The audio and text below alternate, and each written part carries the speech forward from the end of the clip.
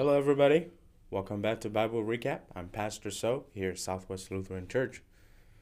It's amazing how pastors start on a second week with how Jesus began his mission. Jesus is starting stuff. Jesus is bringing and fulfill the kingdoms of heaven, fulfill what God has promised his people, what God has promises Abraham, right? And going through that Matthew 4 and diving into what he's going to do and what John, John the Baptist is going to do. It's amazing how when Jesus come and see John and ask John, hey, can you baptize me? And John was like, I don't think so, right? I am not worthy of you to untie your sandal, right? But here John's like, I can do it. But Jesus was like, no, just do it, right? Let's start this show, right? Let's begin this kingdom heaven. Let's fulfill this. Let's do this together. And it's amazing how pastors keep striving and giving an example how people, right, with the repetitions that happen in their life, whether it's in the sport team, right, or whether it's in the church, or whether it's something that you belong, right. Once you stop doing it, it's hard for you to get back again, and especially in the last 2 years, COVID, right. At first we're like, yeah, we don't want anything to shut down, but then now we're so used to it with the media that we're like, okay, I can eat my cereal or ice cream in the morning and then still get to watch the sermon. Nothing's wrong with that, right? But when we cannot do it, I want to say that is something. But when we can and have the opportunity to do it, we should go, right? We should not find an excuse because we are the people of God. We need to come to church and worship together, right? And where can we find that in the world today?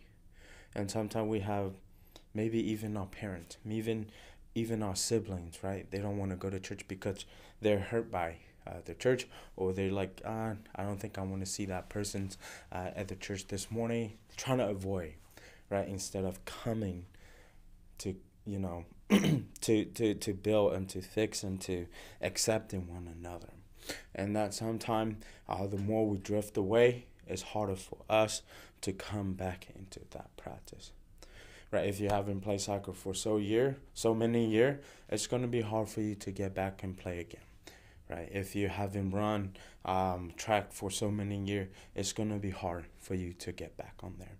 But where we at, what the repetitions that happen to us that is pushing us away from God, we need to come back and to bring this tradition and ritual and what God has promised us to do, right? Jesus now, he is on the way to preach and to bring this good news to the people, right? And here Jesus is calling his disciple, calling his friend to, come on, let's go and do this. Jesus doesn't say, I want to go out there and do this all by myself. I don't need you. No, he say, come, right?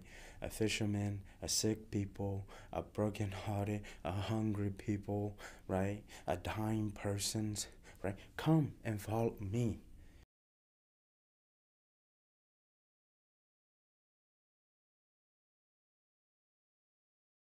Right? And we see this people begin to follow him. We see people begin to healing. And the same way we could do that too in our life, start to invite into the people that we haven't talked for a while. Maybe our neighbors, maybe our friends, maybe our family. Why don't you want to go back? What is the question you have? Here we can talk about this. Sometimes we're so far away, especially when we're like so far away, we're like, I don't even know what I have to say to God. Maybe you might feel that way. And it can be that way, right? It can be that way. But I want to tell you, don't. God will accept you for who you are. Doesn't matter if you haven't gone to church for 10 to 15 years.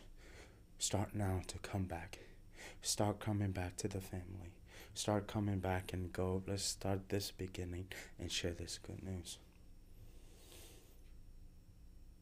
Because he called to love us. He called us to go share the good news. He called us to fulfill the promises. He called us to invite, to bring his children in the house of the Lord. Thank you so much. I hope to see you next time. God bless you. Bye-bye.